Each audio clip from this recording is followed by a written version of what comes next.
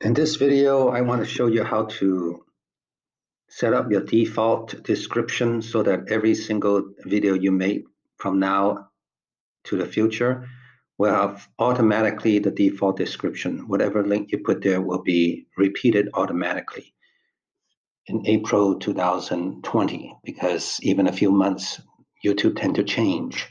But anyway, you come over here to a YouTube channel, then you go over here to home, go down trending, subscriptions, library history, to go to your videos. Once you go to your videos, you click YouTube Studio right here.